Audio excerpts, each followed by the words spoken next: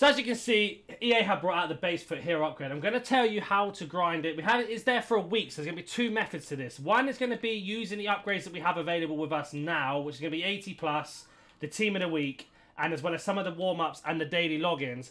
But we'll also get another set of upgrades on the following Monday, most likely, so you can use them as well. So that being said, let's start off with the low method first. So let's say you haven't got many coins and you're looking to grind it over the weekend, etc.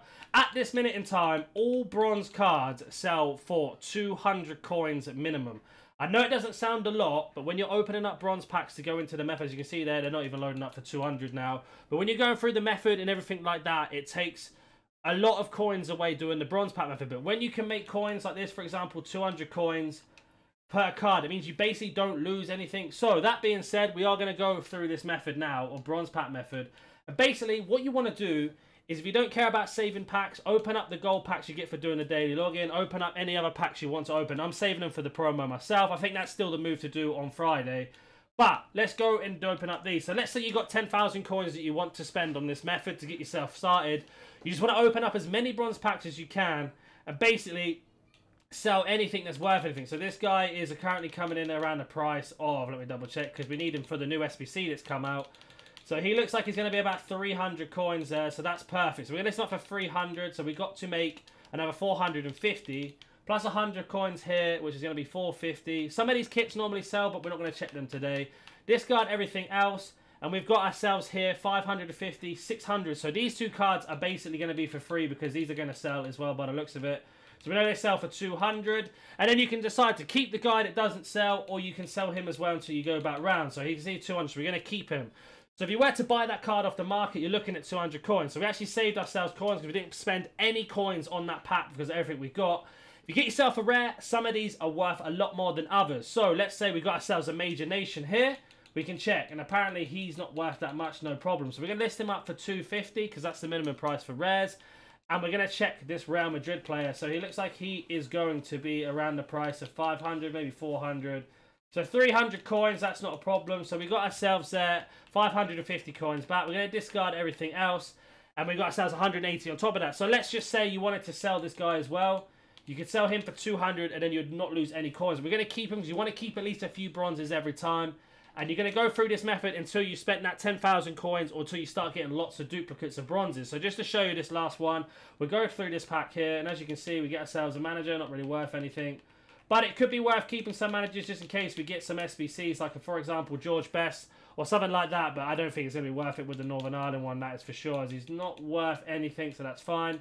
Then we got ourselves a Spanish centre mid, and we'll see how much he is worth at this current time. So he's coming at 200, so we're going to list him up for 200, and the same for the English guy as well. I'd imagine he is going to be 200 minimum. And we'll keep the Saudi Arabian goalkeeper. So let's say you've been doing that for a long, long time. And now here's what you're going to need to do. So for the next one, there are a few things you can do. You're going to go back to squad builder challenges and you want to go under icons. And this is really important.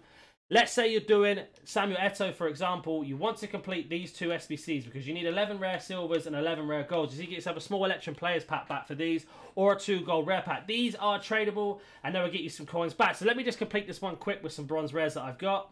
So as you can see, we have completed it with all the bronze rares we got. If you don't have any bronze rares, don't buy them. Do the bronze pack method, pack the rares, and then sell everything else until you've got that. So what we get back from that was a small Electrums pack, which is going to be 3 gold, 3 silver, 1 rare, which is going to help us out massively, especially if we get something tradable here. It's decent, but it's going to help us out massively doing the upgrades that we're about to go into. So as you can see here, got a few cards. Let's see if any of these are worth anything to try and get our coins back. So these are going to be about 300, not a problem.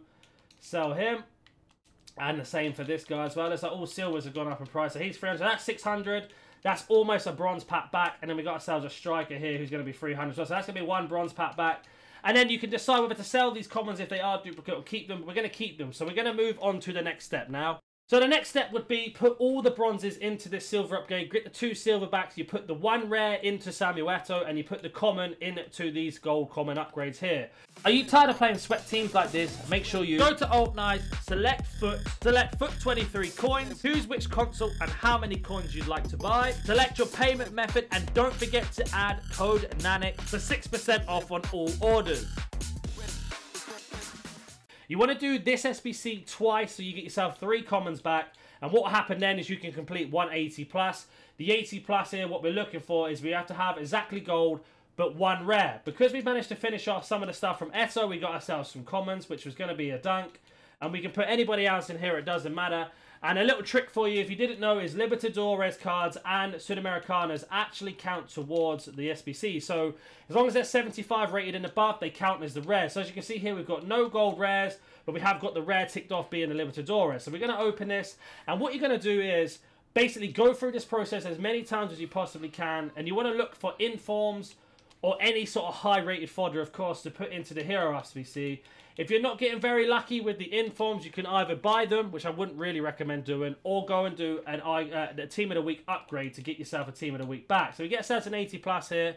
Let's see what we get out of it. Obviously, there's no special cards. EA are basically trying to empty your club at the moment, but this is going to be a good move just to be able to get this underway. So you see that we've got ourselves an 84 Martinez, which is perfect for the first part of the SBC for the Hero. So as you can see, with the Hero, you need an 84 rated team, but we need 2 86s or higher, and then we need 3 86s or higher in this one. We're a Team of the Week. So we've got ourselves an 84, which we can put into that SBC, or we can go all the way over to our 80 plus upgrade Team of the Week. And as you can see here, for this one, you need to have at least 384. So if you don't have any Team of the Weeks, you can put your Martinez into this.